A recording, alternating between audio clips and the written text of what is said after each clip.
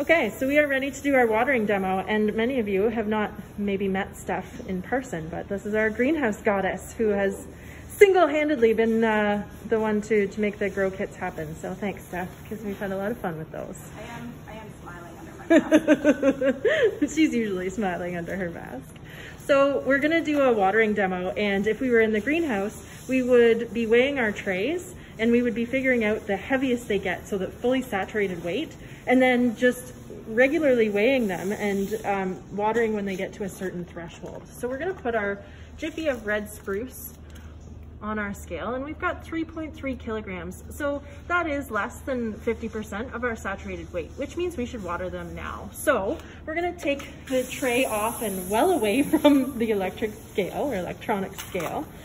And we're just gonna go through a bit of a watering demo, and this may seem fairly self-explanatory, but it takes some intricacy because our seedlings are very small, of course, and if we have too much pressure, then we can really easily crush them. So we want to give them a nice light watering, and we want to keep the wand moving at all times so that we don't get that heavy weight from the droplets. We can also manipulate the nozzle that's on there, so we can see the nozzle here has a very, very fine spray, and that is what is great for our young seedlings, so it doesn't put too much pressure on them.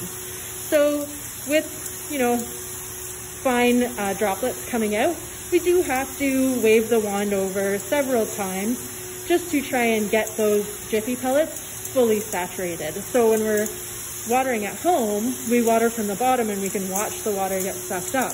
But here in the greenhouse, it's actually a lot trickier to make sure that we've got enough water going to our seedlings. So what we could do is once we're done watering, we can weigh again, and we can just make sure that we've got it back up to our saturation weight.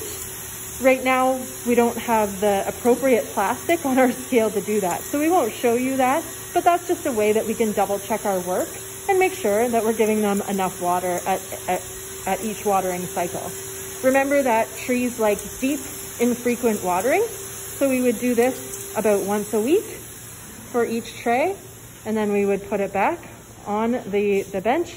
And it's important to keep it moving and let it fully come out of the hose, the nozzle, because when it gets the big drips at the end, then that can be really harmful.